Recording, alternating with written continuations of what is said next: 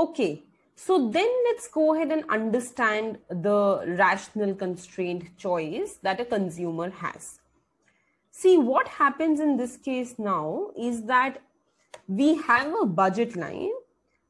The budget line shows all the bundles that are affordable.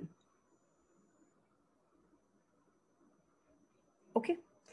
The bundles that are affordable are either below the budget line.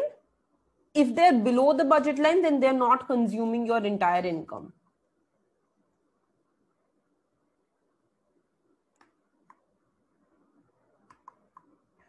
Or they are on the budget line, which means they're consuming all of your income.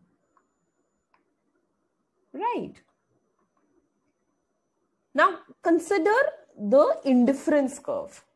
The indifference curve, on the indifference curve, you're getting bundles that give you the same level of utility.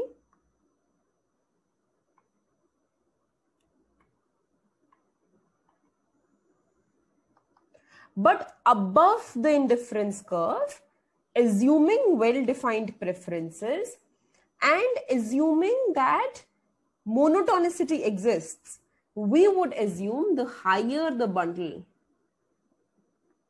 or the higher the indifference curve, the more is the utility. This is clear to us. Now, if this is the case, then consider two more indifference curves. One indifference curve I'm going to draw from here.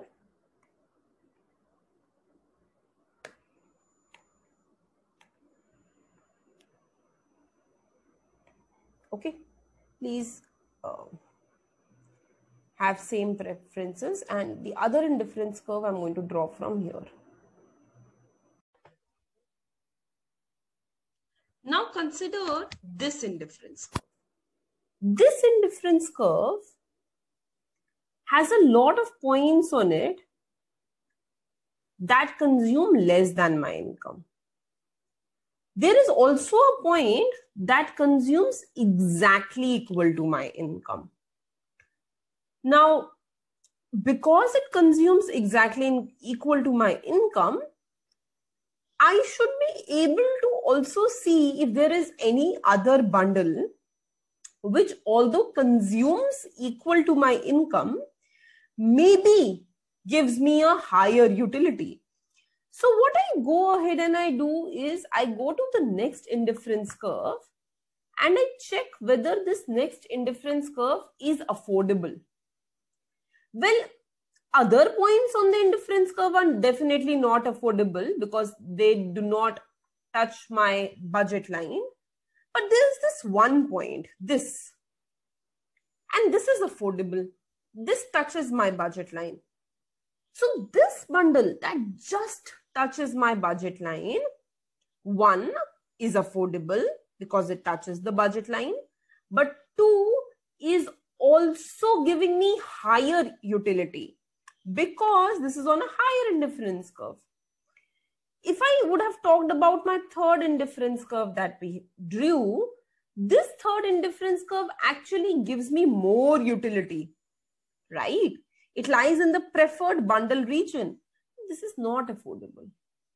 It doesn't touches my budget line at all. So this is the only bundle which gives me highest utility and is still affordable.